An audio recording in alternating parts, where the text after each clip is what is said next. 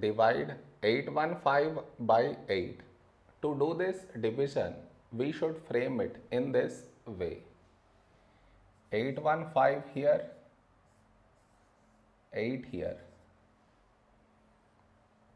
This is your step 1. Next, here we have 8 and here 8. When do we get 8 in 8 table? 8 ones 8. Now we should subtract. We get 0. After this, bring down the beside number. So 1 down. Now here we have 1 and here 8. 1 is smaller than 8. So we should bring down the second number. And the rule to bring down second number is put 0 here. Then only we can bring this number down. So 15. A number close to 15 in 8 table is 8 ones 8. Now we subtract. We get 7.